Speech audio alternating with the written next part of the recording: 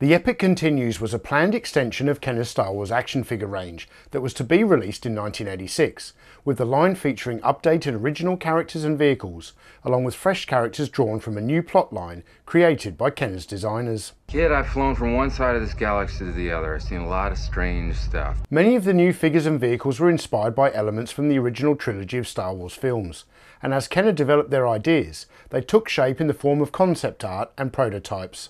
Some really exciting toys were being created at Kenner headquarters, but would it be enough to keep the Star Wars toy line alive beyond 1985? Stay tuned. Come with me, toy fans. Hey toy fans, my name is Tony and welcome back to the Analog Toys YouTube channel. In 1984, the Kenner design team, headed up by Mark Boudreau, began brainstorming ideas to keep the Star Wars toy line going, hoping to stave off the inevitable dip in popularity due to the lack of any new Star Wars films coming from Lucasfilm. The company had seen earlier success with their line of mini-rig small vehicles that never actually appeared in the films, but were instead inspired by the look of those movies. These mini-rigs were created to fill a price point gap between the relatively cheap action figures and the more expensive larger vehicles. Kenner's designers often developed ideas for these mini-rigs by kit-bashing existing models, and it was during one of these customizing sessions that they started developing a new line of figures.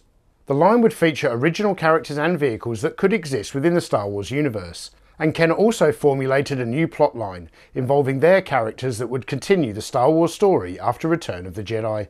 That boy is our last hope. No, there is another. The plot concerned the genetics master Atha Prime, ruler of the Dark Worlds, who had been freed from exile following the death of Emperor Palpatine. Striking at the Rebel Alliance, Atha Prime was forced to do battle with Luke Skywalker, Han Solo, and the Mongo Beefhead tribesmen. Meanwhile, Grand Moff Tarkin, who in this storyline had evaded death at the Battle of Yavin, has returned to take control of the Galactic Empire. Evacuate? In our moment of triumph? Atha Prime, with his army of shock troop clone warriors, moves against the Rebel Alliance, decimating planets in their thrall. They strike from the Annihilator, a city-sized capital ship that attaches to Prime's personal fighter, the Apex Invader. The Annihilator looks like a double-decker Star Destroyer, and while I do enjoy this fresh concept, I doubt it ever would have made it into actual toy form, unless Kenner wanted to repeat the lackluster attempt they made with Darth Vader's Star Destroyer back in 1980. At the same time, the Galactic Empire, headed by Grand Moff Tarkin, makes their own bid for power. To combat this new threat, war hero Han Solo and Jedi Knight Luke Skywalker are called upon, and they are aided in their efforts by the Mongo Beefhead tribesmen of Tatooine. At their disposal are a wide selection of combat vehicles, such as tandem X-Wings and various land speeders. Before proceeding too far with the development of this new line, Kenner needed approval, so they utilised a number of different methods to present their ideas to Lucasfilm Limited. This included black and white sketches, hand-coloured drawings, and physical prototypes. Han Solo was redesigned with new, more heroic attire, while Luke Skywalker was given lightweight fencing armour, which was apparently worn by Jedi Knights in training. I would love to have seen what the new, fully produced Luke figure ended up looking like, but alas, it never came to be. It's not true! That's impossible! One of the new hero figures in this plotline was to be the Mongo Beefhead tribesmen, and this was one of the few new figure concepts to be actually made into a prototype. The resulting model is very interesting and features Squidhead's head that is bizarrely turned upside down, Hammerhead's arms, and Forlom's chest armour. In their presentation of Atha Prime, Kenner used a brief description of the character and a colour concept drawing. The drawing for Prime was in fact slightly modified from designs for the Emperor's Royal Guards from Return of the Jedi, with modifications made to the character's staff and headpiece. While a prototype of Atha Prime was never mocked up, we would eventually see a version of this figure as the design was repurposed in 1998 for the expanded universe Imperial Sentinel from Kenner's Power of the Force 2 line. It's a very cool concept and one that I certainly would have enjoyed back in 1986. How does it feel to enter the all-new expanded universe? It's like having the Star Wars comics come alive. As packages open to reveal a cool 3D play scene. You're Luke Skywalker. Face the evil clone emperor in a final showdown. Expanded universe 3D play scene figures each sold separately. To accompany Prime, Kenner also designed the Clone Warriors, who were very Stormtrooper-esque and featured a red cape draped over one shoulder. While I don't know for certain, I'd hazard a guess that one of the reasons Kenner wanted to bring Grand Moff Tarkin into this new plotline is so they could rectify his glaring omission from the original Star Wars waves from 1978 and 1979. Yet for the Epic Continues, they never went as far as even drawing the character, and instead used a promotional still of Peter Cushing in their Lucasfilm presentation. A variety of droid figures were proposed for the line, including a black Imperial Sentry droid, much like the R5J2 from Return of the Jedi, and if you'd like to add one of these to your collection today, I highly recommend seeking out the Stan Solo version.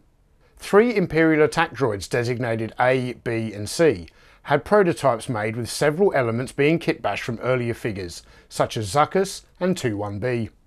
The pilot droid Blue 4 was also designed as part of Atha Prime's faction, and was the intended pilot of Atha Prime's Apex Invader starship. For new vehicles to go with the line, Kenner developed a number of prototypes and designs, inspired by crafts seen in the original trilogy of Star Wars films, and for me, these are the most exciting possibilities that Kenner worked on. Mark Boudreau customised the tandem X-Wing, inspired by lumbering World War II airplanes. The ship was painted in negative colours to those of the standard X-Wing, despite Boudreau's admission that there was no need for a night fighter in space. To accompany the ubiquitous Millennium Falcon toy that had been produced years earlier, a Millennium Falcon cargo handle was designed, which could be attached to the nose of the original toy. What a piece of junk! This would have made for a wonderful lower price point vehicle that Han Solo could use for scouting a planet, while the Falcon was in a space dock for repairs or refueling. This was an ingenious concept and one that would have brought an extra level of play value to the already enjoyable Millennium Falcon toy. For land vehicles, the designers formulated 2 land speeders, the XP-36 and the XP-38. The former was intended to be a high-performance light vehicle, while the latter was a state-of-the-art speeder. A prototype was made of the XP-36 by kitbashing the original land speeder toy, while the XP-38 existed only as concept art. The XP-38 would also serve as Luke Skywalker's personal vehicle within the storyline. Another craft inspired by the films was a variation of the airspeeder, modified for use on desert worlds. One all-new nearly produced toy was the Scout and Retrieval vehicle, which could carry damaged X-Wings and airspeeders. This was a type of rebel tank that could carry multiple action figures, and an earlier version of the toy had been proposed years earlier as an unseen vehicle used by the rebels on Hoth. Yet Kenner's new version was presented 2 ways, as a slightly modified version of the original toy's prototype, and as a heavily modified version presented as concept art. The all-terrain armoured transport was easily the best Imperial vehicle from the original line, and Kenner had plans to give us a variation of this for the Epic Continues. Working from the original model, an all-terrain ion cannon prototype was made. The design consisted of an AT-AT with its back and top sheared off, and a large cannon, which looks very similar to the one that came with the Death Star playset, was mounted on the rear. A single playset, dubbed the Imperial Outpost, was conceived for the new line. The concept art was designed by Mark Boudreau, who combined pre-existing elements, such as the gun tower from the Death Star, and the landing platform and bunker complex seen on Endor in Return of the Jedi.